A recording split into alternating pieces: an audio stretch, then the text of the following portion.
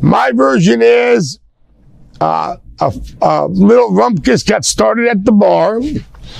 I was like sleep deprived at the time, so I took these pills the doctor gave me, and you know, they're known as something, but they kind of keep you awake, and you know, and then all of a sudden you're passed out. But I was passed out during the whole thing, and then when I woke up, my feet were the other way. I knew something happened, and you know, Sag was at that time a ticking time bomb over there, just trembling. And I said, Sag, did something happen last night? He went, "You're damn right, something happened.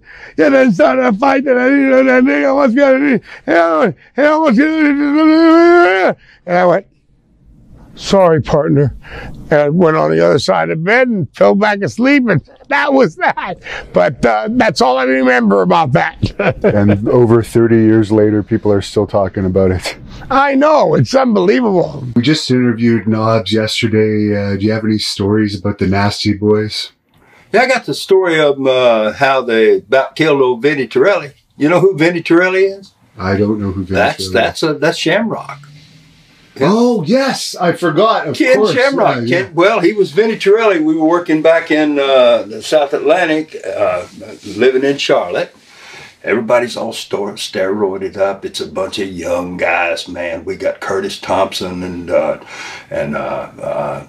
Chavis, the Tonka, the Indian, and all these, and Vinny there, the Shamrock, Vinny, and all these guys are bench pressing 500 pounds, and the Nasty Boys are in there, and me and Matt Bourne sharing a room, and it's just, we go to the bars at night. We can't go to many bars because we've been kicked out of every single bar we go to, but we're in one of the bigger bars there one night, and Vinny's got his girlfriend there with him, and now, when I say Vinny now, I mean Ken Shamrock. You people all know him, so I'll go to Shamrock, forget his real name. And Knobs is there at the bar, and he reaches over, he pinches her boobie. And, oh, dang, boy, Vinny goes crazy about it. But the girl is, a lot of the guys know the girl, so it's not just Vinny's girl. It's just, but whatever. But Vinny's he's gonna kill Knobs. He's going after him. And security comes, and the police, and they get Vinny, and they're holding him. They're going to take him out, but he's getting at it. So when Knobs sees he's got him good, Knobs gets his face like this in the face, and he like you do with an orange thing, you know. It's get his face like this. Get him out of here. He shoves him backwards. And when he does, then the other security, they get Knobs. And they, and so they're going to throw them both out. And they're taking Vinny to jail. I don't know, because he's fighting. He's going crazy. So they take him. And we get Curtis Thompson. We say, you get Knobs, get him out of here. We're going to pay the bill, get everything straightened up. We'll come out. We go out to the car, and kind of cars are parked together. And Knobs is down under the car. Curtis Thompson's kicking the shit out of him. He's down. He's drunker than hell. He's down there. So we get in the car and go back to the room. And about, well, I guess 3 o'clock in the morning, so I'm sleeping. And I hear a knock at my door. And I go over and I open up the door, and it's Shamrock's girlfriend. And I'm thinking, what she want to see the old stud here for, you know? She's a cute girl, you know, and she said, oh, Vinny's gonna kill Knobs. And I say, what? Vinny, you know, I'm half asleep, and here comes Shamrock down the stairs. And he's coming downstairs, and he falls, and he just boom, boom, boom, boom down the stairs, and he comes and he knocks my door open. I'm butt naked. And he runs and shoves me back, and he says, where's Knobs? Where's Knobs? And I know, but I don't much want to tell him, you know, but I'm scared not to. And I tell him, I think he's second, third floor. I don't know what room. So he goes up. I'm doing the booking. So I get my pants on, my stuff, and I get dressed fast as I can. I go up the stairs because I know where their room is. They're on the 3rd floor. So I'm going up the stairs, and I hear. I can hear it. way down the hall. Pow, pow, pow, pow, pow. I was like, oh gosh, the fight's going on. Well, apparently, Shamrock went up, and Saggs is on the phone with his wife. The big, heavy telephones they used to have in the room. And he's talking to his wife, got a long cord on there, and Knobs is laying on the bed, passed out. Was all drunk, legs hanging off the back of the bottom of the bed, and then he knocks on the door. Saggs opens the door, and he just shoves Saggs out of the way, and just jumps on the bed on top of Knobs and just starts beating the living crap out of him. Now this is what I hear. I'm not seeing this. I'm just hearing it coming down the hallway. You did see that Knobs was passed out earlier. No. But the story is Saggs hit him with the phone. Back of the head, hit him with the phone, knocked him goofy out on the floor, and then Saggs put the boots to him. And by the time I got there, Saggs was picking him up, had him waist high, and he was dragging him. He was going to throw him over. Three stories, he's going to throw him over. And I walk around the corner in the door, and me and Saggs, our eyes hit, and Saggs just drops it, and he goes, "Oh God, oh God." And I look at Shamrock, and his head is as big as a basketball, and you could not recognize him, no way, and all bloody. Blood was all over the walls like Machine Gun Massacre. The blood was high as the vent there, up the wall, all over the room, blood all over everything. And Knobs laying on the bed, legs hanging off from the knees down, hands like this, like you bury a guy. Yeah. Blood running out of his nose, running out of his mouth. Passed out. Or I don't know if he's passed out or if he's knocked out or what the deal is. And I look at Saggs and I go, "Call 911, you know." And I look at Saggs, I say, "He ain't gonna make it. He ain't gonna make it." And Saggs goes, "Oh God, oh, I'm in trouble. I'm in trouble. Bad trouble. I already had something going on. No, I don't need this, you know." Yeah. They mentioned that they came there to get away from a different territory where they had heat. They had a Saggs said, I already got a problem, and he's just like, "Oh no. And so get help for him now, immediately. Police, everybody, get help, because you know." I said, I never have seen anything like that. I never seen a guy's head like you can't recognize him. Fat like that, big like that. His brain swelled up or something. I said, he ain't gonna make it. So they take him, and so that's pretty much the story. That they wake up the next morning, Saggs got his hand in a bucket of water.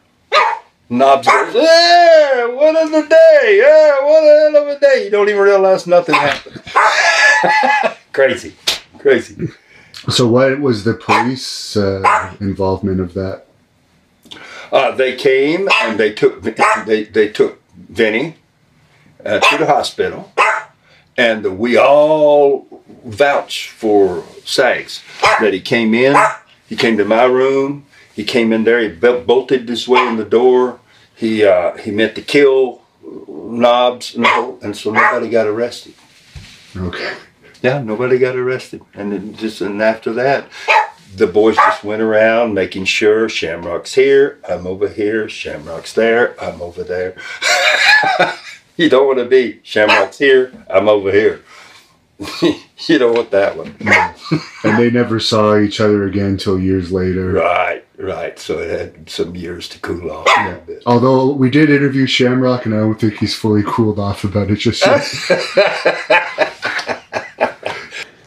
Yeah, it was during the time I was in South Atlantic Pro Wrestling. This wasn't in Nelson's. It was after Nelson had stopped, and then there was George Scott started one up, and I was carrying the strap for them. I ended up carrying the strap for them, and I remembered we were at a club, And I was with a friend of mine who set up the ring. He's a nice guy, you know. He was hanging out with the boys, and me and him became friends, and we traveled sometimes together. And he had his wife or fiance with him, and we were at this Plum Crazies, and we were sitting up at the bar, and they were already there. We came in, and they'd had a few drinks, and they were tipsy, and they were messing around, and they reached over and grabbed her tit, and my buddy goes, "Hey, come on!" And she was really mad. She was upset, like, like, what are you doing? And she's welded down. And so I didn't say anything, you know, because you don't get in the middle of the boys, you know, you just whatever, let it roll. Well, he did it again, and now we're talking about this is borderline rape, because you know he was grabbing her, and it was like she made it very clear that it wasn't okay. Well, then my friend was a little more upset, which I couldn't blame him, but he can't take these guys. And so then I said something. I was kind of laughing. Oh, come on, you guys, man, enough. All right, you had your fun. And they were like, whoa, what are you doing? You sleeping with her? Or, you know, it was like, oh man, whatever. You know, he ignored it, and he did it again. And I lost it. And I went to go after him, and as soon as I did, because of what was going on, the bartender had told the bouncer, which I didn't know at the time, that these guys were doing that and they were going to kick him out. Well, just as that happened, the bouncers luckily had just come up, or otherwise I'd been in jail, come up and saw him do it again, and I went at him, and this dude was a big dude, 260, big bouncer, grabbed me from behind and squeezed me and said, "Hey, Ken, it's me, man, chill out." And I was like, I wanted to kill him. Well, the other bouncers kicked him out, told them guys to get out. And so they ended up kicking him out. Well, I was fuming, big time fuming. So I knew we were staying at the hotel downtown. I knew that's where they were at. So as soon as they let me go, they was talking, and I said, "All right, man, I'll see you later." Heading out. This is probably a half hour afterwards. I went to the hotel, and I went to knock on the door because I was going to get in their face and say, "Listen, that's uncalled for. You know, you want to end up in prison? That's exactly what's going to happen." So nobody answered, and I knew they were in there. So I ended up kicking the door down. And as I kicked the door down, the other one, the kind of shorter one that was a heavier set one, was laying on the bed. The blonde-haired one is laying on the bed, right, face down. And so I just kind of like paused, and that's the last thing I remembered. Now, from what I was told, was that when I came through the door, the big one was hiding because obviously they were afraid because I was pissed. And the other one just laid on the bed. It was like, he ain't coming, he can't get in. Well, when I came through the door, the big one had grabbed this phone, and the phone on the bottom had a steel metal plate underneath it, right? And so as I came through, he hit me in the back of the head. I don't remember, then I went down, and then he put the boots to me, both of them. They had steel-toed boots. They cracked my sternum, broke my nose, pretty much almost killed me. Then drugged me outside. We're going to throw me over the top of the rail. They were on the second floor onto the ground. And one of the guys came in, I forget his name, an older guy. And he said, hey man, you guys need to stop. He stopped them from doing it, otherwise I wouldn't be here today. Well, went to the hospital. As I was going to the hospital, they had to revive me because I had passed, I was dying. They did that much damage. Yeah. So I get home and I was laid up for months recovering. And in my head I was like, I'm going to kill him. When I see him, I'm going to kill him. I'm going to end their days. And especially the big one, because the big one was the one that I kept hearing talking smack. Right. Well, they were leaving the next day to go to the WWF. And so my path went in a different direction. I was going to Japan, I was doing things over there, ended up doing the fighting over there, and then of course came back to the States, started fighting here. But the whole time all this was going on, I kept hearing them guys saying how they beat me up. How he beat me up one-on-one. Like we were facing each other and he just beat me up. Because he claims Knobs was passed out or something. Yes.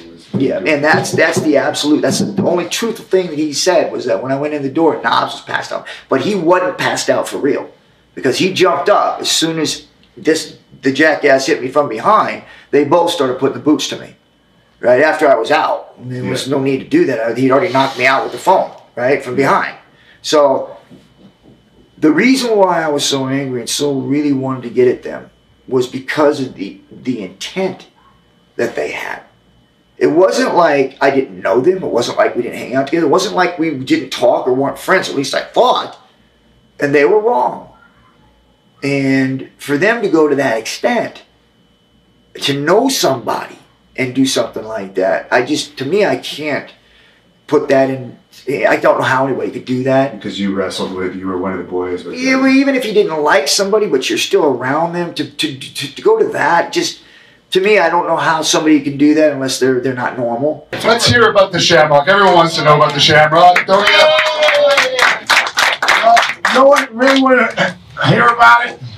I was drunker than hell. I got in the fight, and then he came looking for us at our hotel, and then he found a room from Colonel Parker, and then he bashed on the door trying to get in, and I was passed out. I was passed out on sleeping pills, never woke up. Next day I woke up, my feet's in the wrong position, so I knew something was wrong, and I said, Zag, did something happen last night? And he went, you're damn right something happened. Ken Shamrock wanted to kill you, he came in here. I had to protect you. I threw him over. I was going to throw him over the third-story balcony. The cops were here, blah, blah, blah, blah, blah. I went, sorry, buddy. And I turned around and went back to sleep. Well, let's set the record straight on something. Colonel Parker told me that he actually called you guys and notified you in advance that Ken Shamrock... He did not. He's a liar. He did not. He went, this is what really happened. Because you guys beat him over the head with that phone. Apparently his head was like swollen. Nobody beat him. I was out cold. If Sag hit him with something, Sag hit him with he busted in the room, you're breaking and entering. Oh, hey, it's called street fighting. Anything happens, it happens. You know what I mean? So whatever happened, happened. But I was sleeping through all of it, so I don't know. But I know he went to Colonel Parker's room, and we know what Colonel Parker did. They're right up there, Route 365, right up there. It's okay, Shankin. There's Ken Hannibal by the shirt. Did you ever see Shamrock since that incident? His what? Did you ever run into Shamrock again since that incident? Yeah, we ran into him a couple times. Actually, the last time he shook my hand. He asked me how I was doing. I don't think he didn't shake Saggs' hand, but he shook my hand. Thank you for watching the Hannibal TV. Please like this video if you enjoyed it, and click the subscribe button to not miss any of our latest shoot interviews, match videos, or news updates. Support us on patreon.com for $1.99 a month to watch our full shoot interviews ad-free and help our channel grow. Follow us on Twitter at the Hannibal TV for instant updates.